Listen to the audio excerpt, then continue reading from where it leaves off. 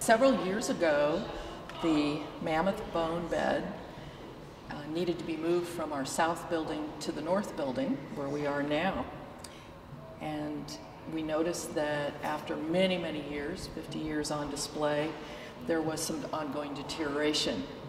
And so we began in the conservation lab to look at the condition and begin to retreat some of the problems so that it could remain on exhibit. What we have is the upper body of the mammoth, the ribs, the clavicle, scapula area, and the atlas, the very top vertebra. What's exciting here is this is exactly how the archaeologists found it in 1951, and in 52 excavated it with these large stone points, hunting points, in place in the bone.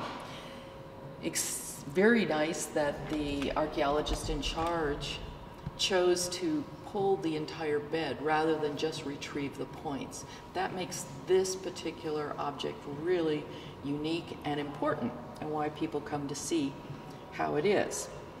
However, as conservators, we noticed that there was some instability, and at that time, a few years ago, we began to stabilize the edges. We really wanted to maintain as much as possible intact, because the soil underneath this bone bed is actually potentially a great study resource.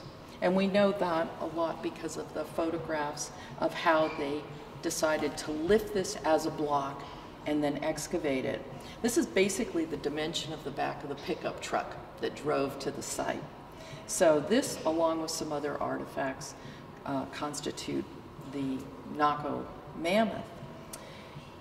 It continues to be important, continues to be photographed, continues to be studied and filmed.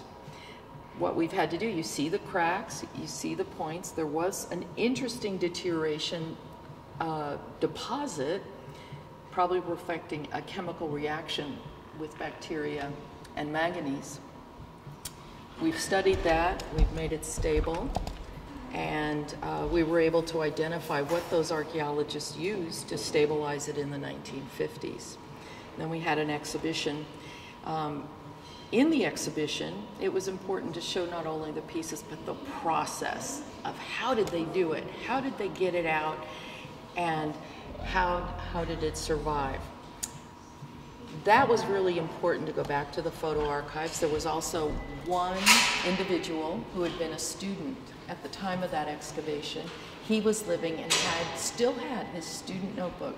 And we were able to go back and see his notes, see his photographs, which was his main job. So he's not in the photographs, most of them he took. And because of that, we had a very rich story, and were able to fill a gallery with a lot of original photographs from the time of the excavation.